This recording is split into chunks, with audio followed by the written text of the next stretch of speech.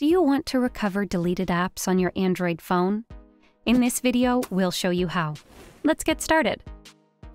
To recover deleted apps on your Android phone, utilize the Google Play Store. Simply open the Play Store on your phone, tap on your profile icon at the top right corner, and head to Manage Apps and Devices. In the Manage tab, tap on the drop-down menu and choose Not Installed. You'll find a list of all the uninstalled apps.